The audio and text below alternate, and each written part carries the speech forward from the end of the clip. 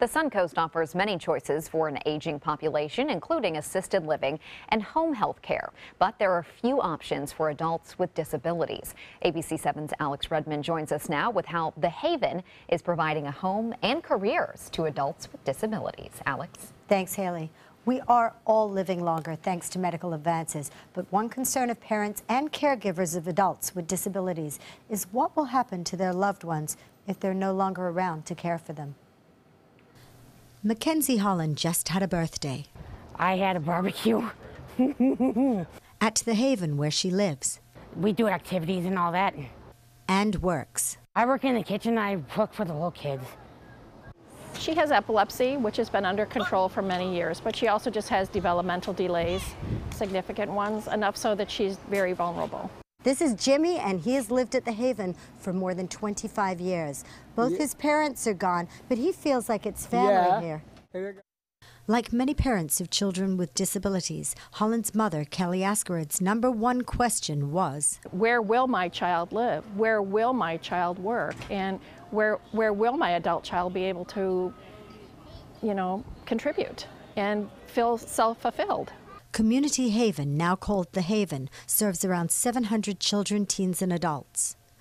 Ranging from people that need total care in wheelchairs, and then also people that may have autism or Asperger's that can hold a community job but just need a little bit of extra support. People like 56-year-old Alfred Lanier, who works on the Green Crew landscaping. I come every day to work, and then sometimes we have art, but we off this Friday.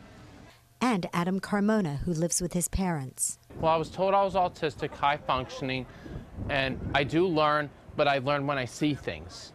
Carmona holds several positions, including one on the culinary crew. I feed the babies, the preschool kids, which they bring so much joy. Also, when I get here early in the morning, I deliver.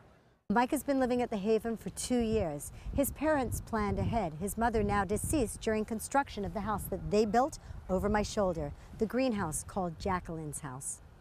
Latest project we're really excited about is we're breaking ground on Haven Industries building, which is going to be a 7,500 square foot warehouse for people with disabilities to work and earn a paycheck.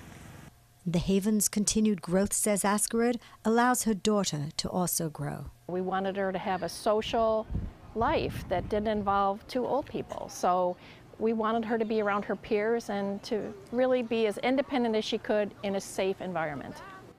Runners, walkers, and wheelchair racers will participate in The Haven's 2016 Jingle and Jog 5K run and 1-mile walk. That's this Saturday starting at 8 a.m. You can join me because I'll be out there judging, representing ABC 7. And to find out more about this, you can go to health@mysuncoast.com.